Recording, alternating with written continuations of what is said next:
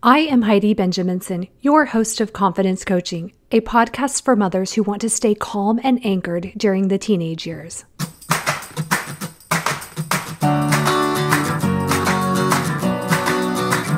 Life isn't a spectator sport. Success comes to those who show up every day with a pocket full of courage, grit, and a little sparkle. I'm glad you're here.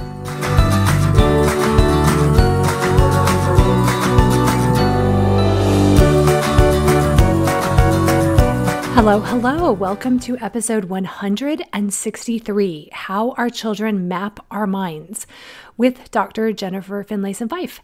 This is my second time having Dr. Finlayson-Fife on my podcast. It has been about 2 years since our last episode, which was 105. I will link to that in the show notes so you can go back and listen if you'd like. In that one, we talked about sexuality and confidence. I invited Dr. Jennifer back to talk about the idea that other people, and in the context of this podcast, our teenagers, do know what we're thinking because they are doing something called mapping. They track our body language, they track our energy, they track our tone of voice and more, and they map things about us. And we all do this with everyone we interact with. Dr. Jennifer explains this very well. This is what's happening between our lane and everyone else's lane. And we give some examples of how we as mothers do influence our children, and we can help regulate others in their lanes. So here we go. All right, Jennifer, thank you so much for being willing to come back on my podcast and share some of your expertise. I want to talk with you about certain subjects and certain interactions we have and this certain piece of how our brains interact with others. And I knew you'd be the perfect person to come on and talk about it. Could you quickly introduce yourself? And then I'm going to do kind of an introduction very briefly to kind of what I want us to talk about. But who are you for whoever doesn't know who you are? Great. So I'm Dr. Jennifer Finlayson-Fife, and I have a PhD in counseling, and I've done a lot of postdoctoral training. So I did a lot of my doctoral training on marriage and family relationships, and I wrote my dissertation on sexuality and agency. But I did a lot of my postdoctoral training in differentiation theory and this kind of challenge of psychological self-development. Mm-hmm. So I did mental health counseling for years, but I now am exclusively kind of in the educational and coaching realm because I'm working more with normative developmental issues, not pathologies so much. So how to help people to create deeper capacity for intimacy and richer emotional and sexually intimate relationships. And so how to develop a more solid self, and a more solid self is capable of deeper connection with others. And so the educational work and the coaching work I do is helping people to see this internal system that's operating in our relationships and how they can understand it and grow themselves up more in their relationships. Yeah, because sometimes just being able to see it, that whole idea of differentiation very much ties in with a lot of the models I use with my clients, understanding, we are a separate being from our children or from our husband and things like that.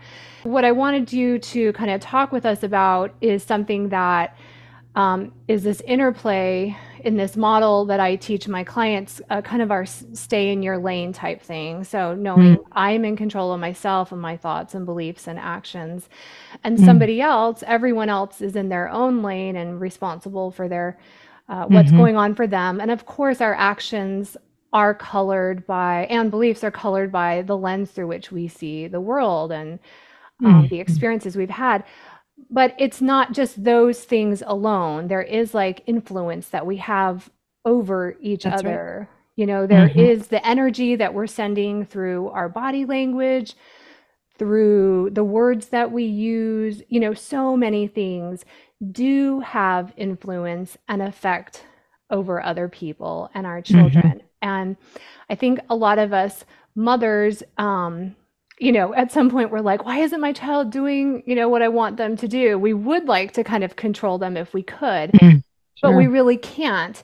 But in a sense, we do have influence like very Mm-hmm. much who we are, our attitudes, might not be able to control our children to some extent. I'm kind of talking now about That's older. right. And so I love Dr. David Schnarch, who you use so much of his concepts in your coaching. One of the Mm-hmm. things he developed, and I don't know if he was the first one, is kind of this tracking and mapping that other Yes. people, and our children are tracking, and they're then creating this map of who we are and our beliefs and our mind. So I want to talk with you like about that. Could you explain what tracking and mapping, what that is? Sure. So Dr. Schnarch, he looked at a lot of the neuropsychological research that was being done on mind mapping ability, and applied it clinically, and wrote a lot about what this means for clients and for what's happening within families and so on. Because yes, to your point, we are ultimately agents. We determine our choices. We have to take responsibility for ourselves. But other people do shape the context and the environment in which we're asserting choices. So it's both true that we influence each other, we impact each other, and also we remain ultimately responsible for our own choices. So what mind mapping is, or how that shapes people's choices, is that we, at the age of 4 or so, our ability to track other people's minds kicks in a neurodevelopmentally typical child. Mm-hmm. And so that is to say, when you're a baby, you don't understand that other people have different minds than you, right? You kind of think you're all linked together. But as you grow, you start to understand, well, mom has a different point of view than I do. And so it's at age 4 that a child may start to lie for the first time. And it's awkward and they don't do a good job of it. And it's very trackable that they're lying, right? But they, for the first time, are maybe trying to manipulate what mom thinks by what they say. Okay, like I And didn't do this, when yes, it's I like didn't clear eat the that they just cookie. did it. Uh-huh. Yeah, exactly, exactly. And so, like I said at age 4, so that I wrote my name on the wall and behind a couch. And when my brother asked me who did it, I said my 1-year-old brother Carl had done it. Who's crawling around on the floor. So, Right. right. So not very skilled at lying, Uh-huh. but, but still, I'm trying to manipulate my brother's What someone view of else thinks. reality. Okay. Mhm.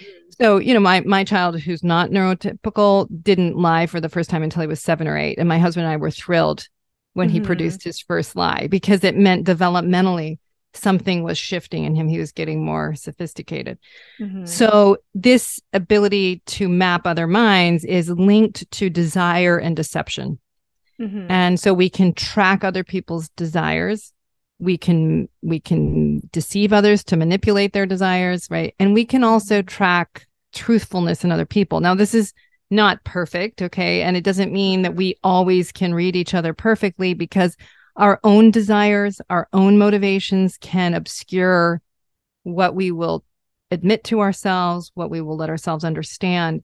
But most of human communication is happening at this nonverbal level, Okay. right? It's not just what mom says, it's the way she says it.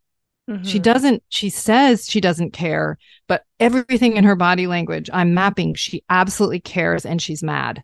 Okay. Okay. Mhm. So that's why we're not just, or somebody who's neuroatypical might actually take it at the concrete level of the words that are said, Mhm. because they can't map.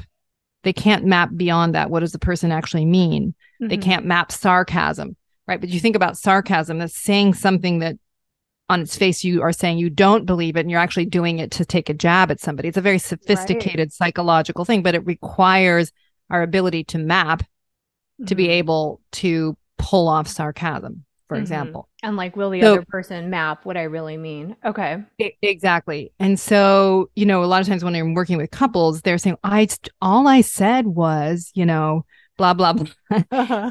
And I don't know why you're so upset. Well, the reason they're so upset is because it wasn't the words, it was what the meaning was. And the spouse got the message. And that's why they're so distressed. Okay. So I'm working a lot with couples around the actual meaning of their behavior, not just the kind of the ostensible Okay. position that they're taking with words. Give us examples of the signals that we send. How do our kids track us? And any person, but how is it? You just used examples of like kind of tone of voice. Are there other Mm-hmm. things? What are some other I quick things? mean, there's just facial expression. You're never Okay. going to be able to manipulate this in yourself. I mean, people that are con artists get pretty good at it. But the thing Mhm. is, we're pretty open books, whether or not we want to be. So, facial expression, tone of voice, body position, it's just what we're tracking. I Yeah. remember I've told this story before, but my daughter, we'd finally gotten her in with this really good violin teacher. The teacher had made an exception to take us on. And I think my daughter could feel my pressure. And so we go into the first lesson, and my daughter's 8 or 9, 10 years old. I can't remember, but she's feeling mom needs me to kind of impress this person, and mom is wanting me to do a good job. And she just kind of starts getting resistant in the lesson. Okay. But Mm. it's not like I said to her, hey, you got to impress this person. Don't screw Right. it up. I'm just like, oh, this is very exciting. We're going to meet with the teacher. But she's Right. tracking my body posture, how I'm relating to the teacher, the things I'm saying. She's not an idiot. She's tracking the whole thing, and she Right. feels the pressure of it, and she feels she doesn't like it. And so Mhm. she starts resisting. Well, she's not saying, "Hey, I'm going to resist right now." I can just tell she's not that open to the teacher. She's being a little bit defiant. She's, being a little bit difficult. Mhm. And so she did this over several lessons, and then I would try to calmly ask her what was going on, but of course I did not feel calm. I felt like, what the heck is the matter with you? Like, what is going on? Why are you screwing this up? So Right. and so I would be like, oh, what's going on in there? So I'm trying to be positive, but Uh-huh. she can track it. She can tell mom's mad, mom is Mhm. stressed, Mhm. and she's asking me questions. But so we're in a kind of control struggle, my daughter and I. Yeah. Okay. So Yeah. again, on the surface, it's hard to explain it to people, but you Right, can if you saw watch it it and on you can feel it. paper, it just Yeah. right, it's just It very looks like a normal normal. But if conversation. you're watching the body and if Yes, if you're you're watching a movie, you're like, okay, this mother is not as calm as she thinks she is. right, Okay. And right. the daughter can tell. And the Yeah. daughter is resisting the mother's pressure. Yeah. So what kind of things do our kids put on a map? So if we think about just a map of the streets, we have stores, we have streets, we have intersections. What are they putting on there? So you were just mentioning stress. I think they're obviously really mapping what brings us stress, what brings us anxieties. What are some other things that are key landmarks that they're mapping about us? Well, they're definitely mapping what my parents' desires are. How does my Okay. parent feel about me? Right? Does my parent love me? Am I secure here? Is it safe here? Right? Mm-hmm. They're definitely tracking safety. That's like at a very basic level. And Okay. in homes where there's volatility or parents that are really overwhelmed, kids get very, very good at mapping. Some of the people talk about I'm trying to remember how some of the theorists out there speak about it. I can't say it right now, but um, that a lot of people think, oh, the people that are best at empathy, right, Mm-hmm. have grown up in a loving environment. And that's probably true with sympathy or pro social empathy. That's Mm-hmm. probably true Mm-hmm. because they were loved and they learned to love and so on. But the people that are actually, this is some of the research, the neurobiological research, is that the people that are actually best at tracking often grew up in traumatic environments because they Mm-hmm. became vigilant. And they knew if dad does this, it now Yep, means this is going to happen. Or if mom says exactly. this, like in 5 minutes, the house And is going to precisely. explode. Right. So Right, that the hypervigilance, they, right. And I had a well, client who knew how she could track it. She knew what was happening. She knew how to mask her mind to mm-hmm. not let her father track Mm-hmm. her upsetness, her anger, her ability to see her father's sadism, because if he could track it in her, he would turn it towards her. And Okay. so she got very good at just masking her mind, staying focused on the TV while horrible things were happening in the house. Right. Okay. And so, I've had other clients that came home after school and they would immediately, their antenna would be up tracking what mood is mom in. Mm-hmm. Is mom in a good mood or in a bad mood? Because it's going to affect what I do next. So trying to manage their safety, trying to and this is linked to it, the anxiety of the parents by what the child does. The question of whether or not I'm loved or cared for, because if I don't feel loved, either I'm going to conform and try to get my parent to love me by being the super good child, or maybe I'll rebel against it if I think there's no chance of getting it. And therefore I'm going to kind of punish or rebel or drive my parents crazy, which can make another child get more compliant, more careful. So this is systemic theory where different people in the family are kind of balancing each other out to keep the cohesiveness of the family from erupting, from breaking. Yeah, as I was preparing for this interview, I remembered back to a couple years ago. And I hadn't really, I mean, I saw at the time afterwards what was happening. It was like, it might have been COVID, and I think we were doing school at home. And I hadn't realized that one of my children was mapping. I wasn't intending for him to be the one.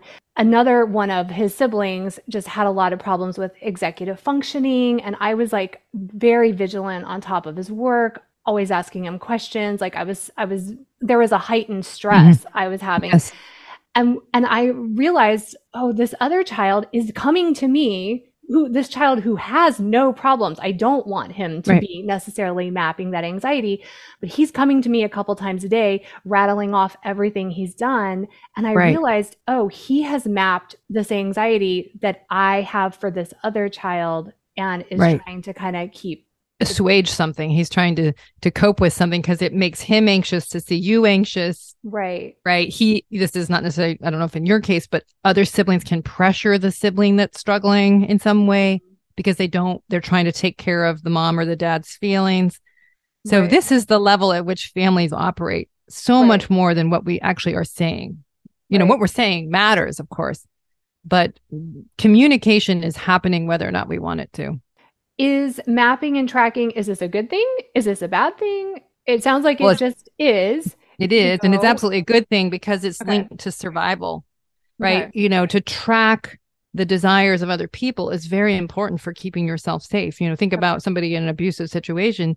It becomes fundamental to their safety to accurately map and figure out a way to keep themselves safe. I mean, obviously, these are very unideal situations, but a lot of trauma survivors, even if it's dysfunctional in adulthood, a lot of those strategies were based in their ability to map their unsafe environment and to figure out ways to cope best within it.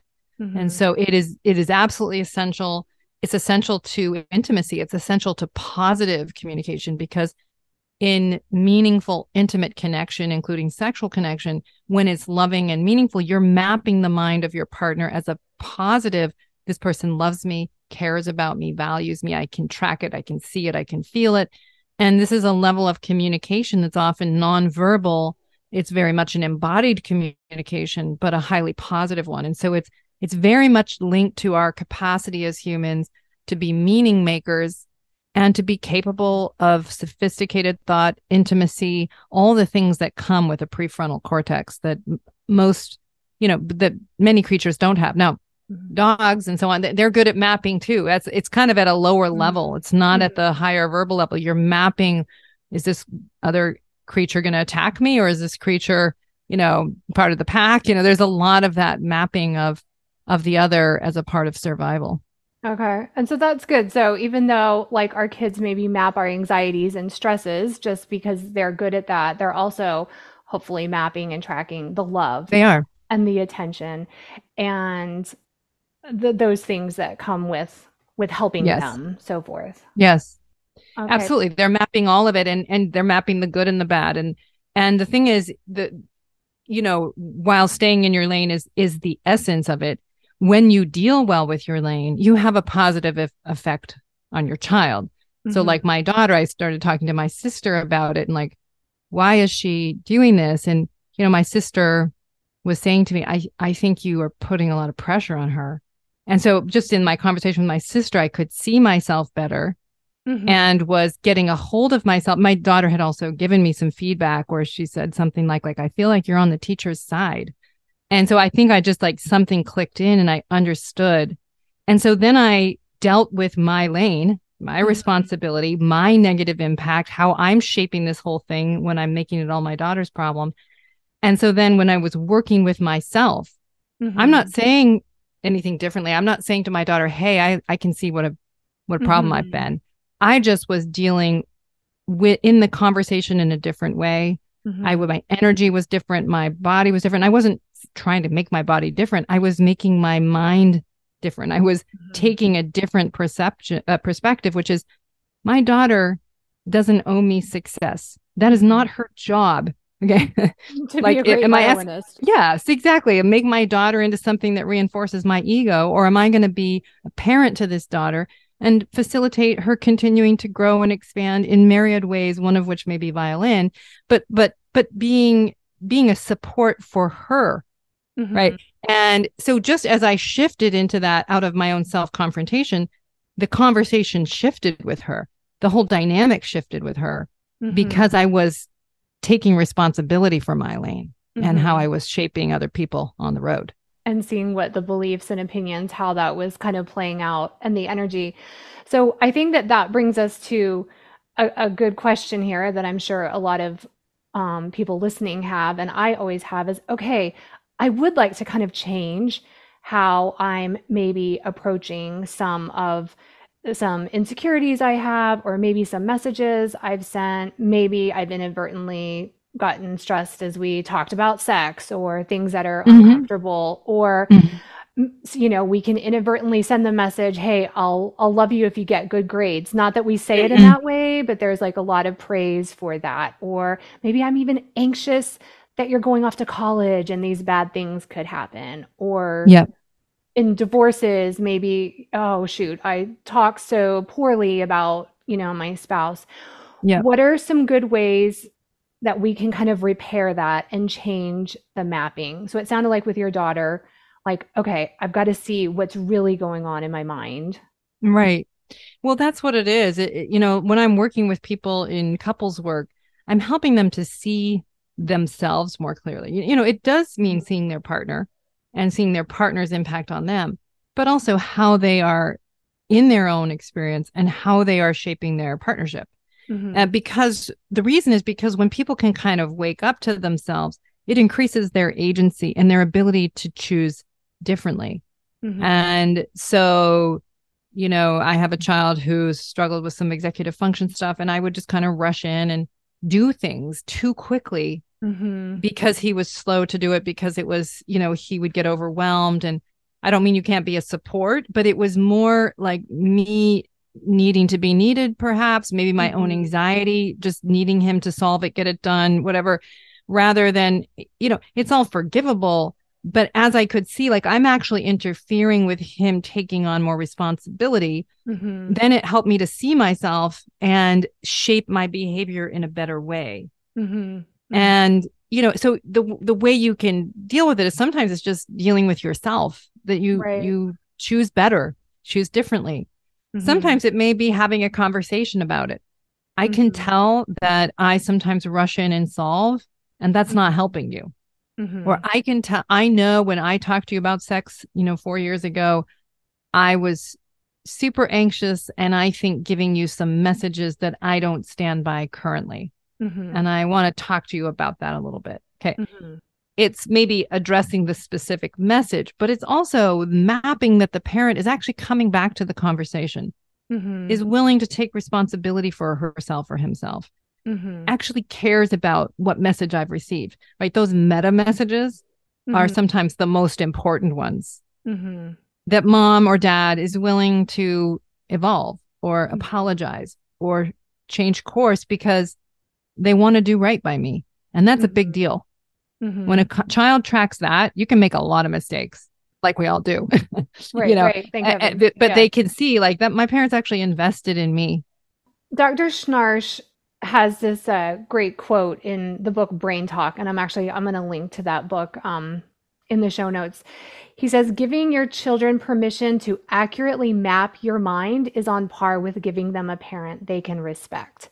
And that sentence, I just thought, I think we all want our children to respect us.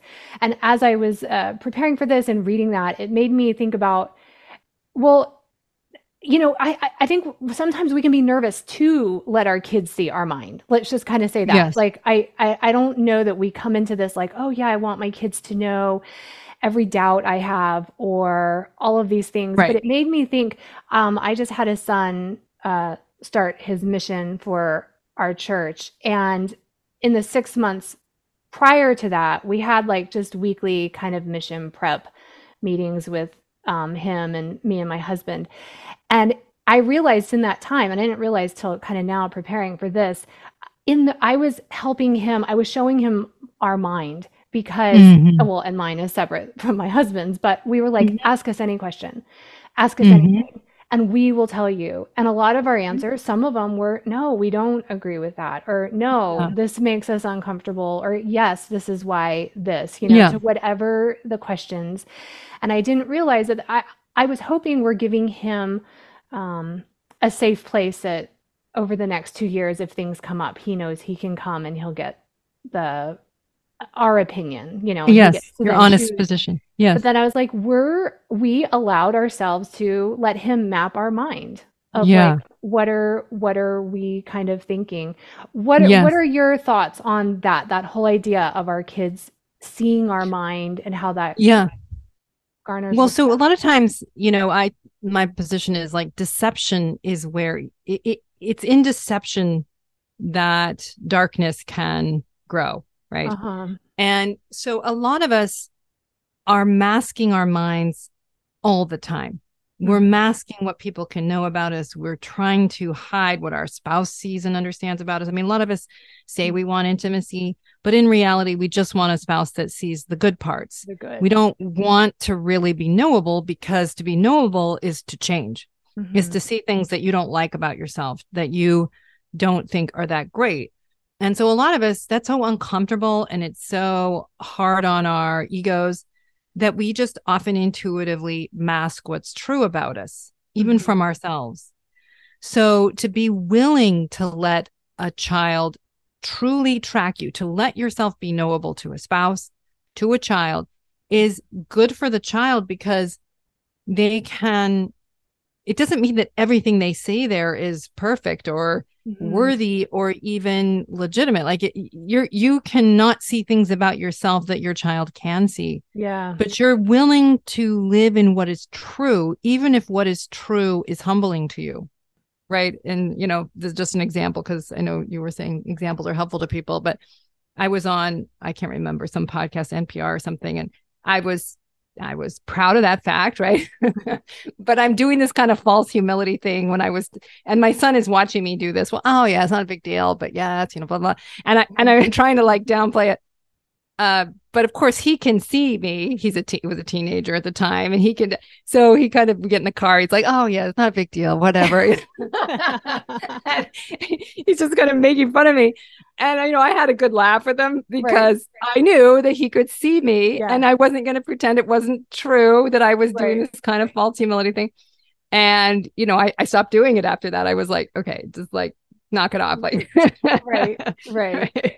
So Right. but that builds trust, because teenagers like to poke holes in their parents Mhm. vulnerabilities and so on, but it's also it's a way of saying my parent doesn't screw around with reality. Like, they are willing to be truthful and take Mhm. responsibility for themselves and not punish me for seeing them as real people. Mhm. Mm-hmm. And to kind of, yeah, have the confidence to kind of accept reality and to not need to either avoid it or deny it.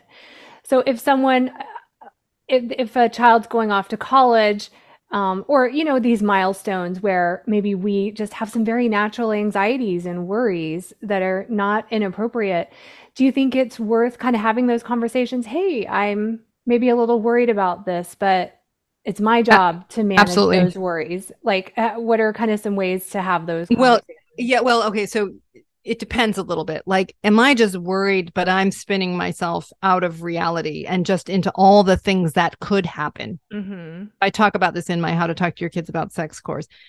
Is it an idea that I came up with, and I'm just spinning it into all the myriad possible Mm-hmm. ways that this child could be hurt or something could go wrong, but it's not based on any data. Okay. because you want to be careful about that. Now, you could maybe say to your child, I just spin myself into worry. So this is not your issue. I have a great imagination. Okay. Mm-hmm. You could at least account for your anxiety if you think it's infecting your child, but you know that this is your challenge with managing your own fears. Mm-hmm. If, however, you are tracking data that would make you wonder, right? Is my child using substances? Is my child doing anything risky? You know, and you have reason to wonder, right? Mm-hmm. Well, I think more candid conversations is usually helpful, right? Listen, when so and so said that, it made me wonder, you know, are you using substances? Right? Now that's just straight up. I am wondering. I'm tracking that. Can you talk to me about this? Right? So it's like you are exposing your mind, not in an accusatory, cruel way, but more, I'm going to talk honestly to you and I'm asking for the same in return. Right? It's more like, you know, it is respecting of your child actually, and it demands a kind of respect too when it's coming out of a care for my child around data I'm tracking that I think is worth following up on. Right. Kind of projecting and hoping they'll be honest, or that they can then kind of trust that you can handle the truth, possibly. Yes, They might not. exactly. If they think you can handle it and they think you're genuinely invested in them, they're going to have a lot harder time lying to you. Yeah. Because if they think, okay, my mom or my dad cares about me, okay, and they're not here to persecute me and control me, they're here because they care. Well, that child's going to have a harder time screwing with reality. Now, it doesn't mean that they will always be on. I mean, but you can also map your child. Is my child being forthright, or are they just or are they just giving me the answer I want? Right? Yes, yes. And am I feeling too relieved because I couldn't handle the alternative? Or am I feeling relieved because I can actually see the honesty in their response? Right, right. Am I tracking it's honest or not?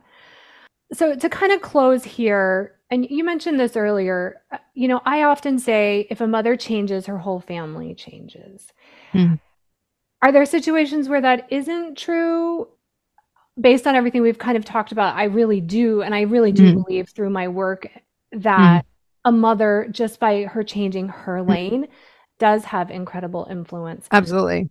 Our children, though, and our families, they do have their, you know, kind of free agency. I don't know if any neurodiversity too. Yes.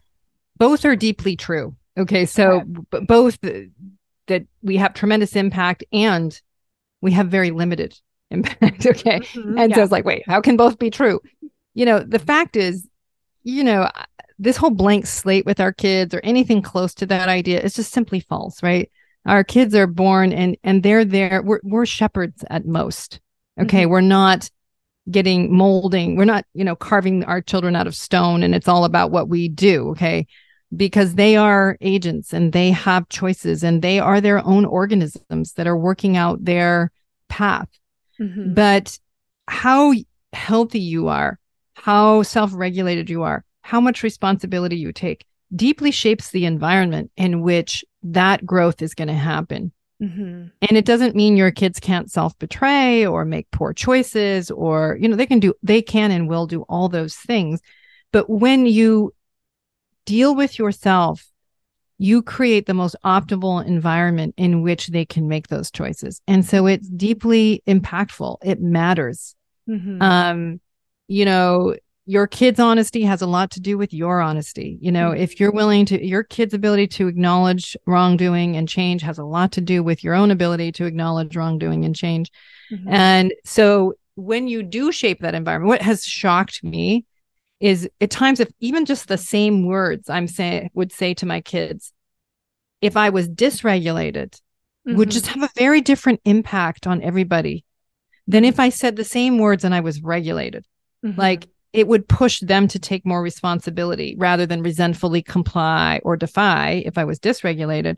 If I was actually regulated and I said something about what I was asking them to do or wanted them to do or whatever it was, you know, there was more respect. There was more, you know, it would sort of pull them up to kind of bring their best selves to the response. And it was just kind of amazing to me how much impact that had if I was just dealing with myself before I would open my app. That's awesome. That is absolutely beautiful. I often, say to people and see a dysregulated person cannot regulate another dysregulated person. Yes, that's We need to right. be dealing with our own lane, our own That's right. mind, and That's being right. willing to self confront that. Where can my listeners hear more about you? You have some fantastic courses. I want you to talk about your podcast, Room for Two. I think it's fantastic. I listen to, there is so much that can be gained listening to you coach other couples. It's really amazing how much we can see ourselves. Yes. Good. Well, so you can find all my stuff on my website, which is just my last name, Finlayson-Fife.com. And if you've never heard me before and you want to just hear more conversations like this, you can listen to Conversations with Dr. Jennifer, where I'm doing this, where you're just hearing my theory and my thinking. Room for Two is another subscription-based podcast where I'm working with couples and applying a lot of the principles that I teach. And I teach especially in the courses. That's where I really, focus in a certain way and teach principles, which I'll talk about in a minute. But in Room for Two, I'm working with actual couples around relational issues and the ways that couples engage they get out of their lane, right? To, when you were saying how you can't regulate someone when you're dysregulated. Well, that's what we do in marriage all the time, right?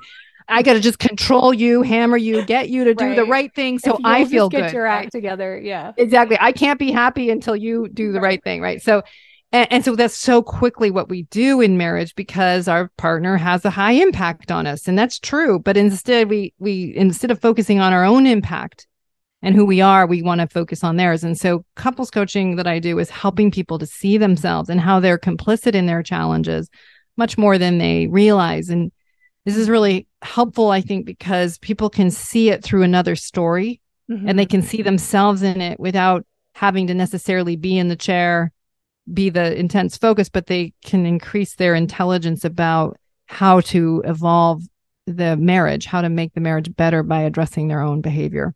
Yeah, and seeing it from that third person, almost like you were saying with your daughter in the violin lessons, like us being able to zoom out. Yeah, I think seeing other couples being coached then allows us to then have that perspective on ourselves potentially. Yeah. Yeah, exactly. And then I just have 5 courses that I teach that are teaching principles of development and differentiation and how they impact your sexual relationship, your emotional relationship, and how to develop your sense of self and sexuality in the individual courses. I have one for men and one for women, 2 couples courses, and then one on how to talk to your kids about sex, which is really about helping your kids build integrity around sexuality. Yeah. Oh, that's awesome. Okay, I'll have links for all of that so that people can learn more. But I really appreciate you taking the time to come and talk about tracking and mapping. I think this will be very, very useful. Thank you so much, Heidi. Okay, that's it for this week. If you would like personalized weekly private one-on-one coaching to improve your mental health, to improve every single relationship in your life, sign up for a consult call at HeidiBenjaminson.com. A confident mother is the greatest gift to her family, not a perfect mother. Our families want us to feel confident, anchored, and calm. I can help you uncover this version of yourself. Have a great week.